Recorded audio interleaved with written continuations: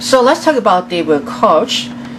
We read about for the breaking news about David Koch, the billionaire, conservative, active, and philanthropist, dies at age of 79.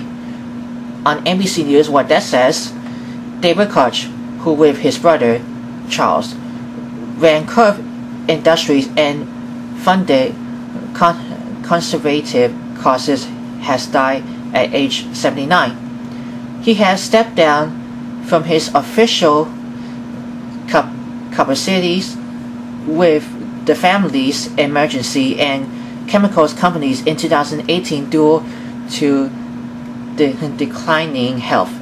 Along with his brother, they will help to build a massive conservative network of donors for organizations that support liberating learning economic policies.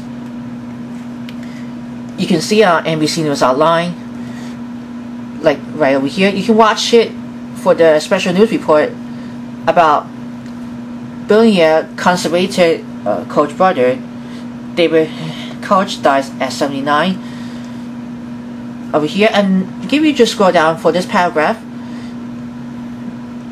So you can see what you call about the David, and it is my for making money for the billionaire conservative actives. And you can read online for this paragraph on abcnews.com to see how David Koch feels.